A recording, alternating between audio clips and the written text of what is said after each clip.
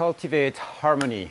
There are different ways of living on this planet. One of them, when you go into fighting mode, when you go into conflicting and friction mode, you enter into rivalry and into aggression and into crisis mode and, all these shadow expressions that come into your life.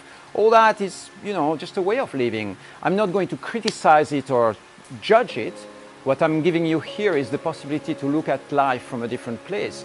And this different place is the idea that you want to cultivate harmony at all times.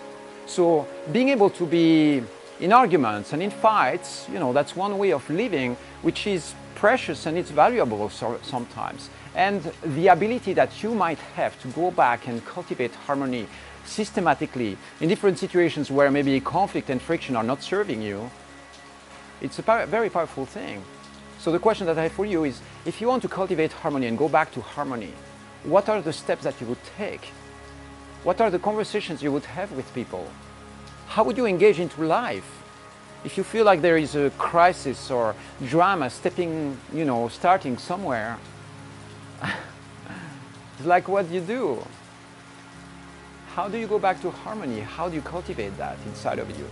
This is the question that I want to ask you today. How do you do it? And sometimes it is first by being able to access this harmony and this peace right inside of you.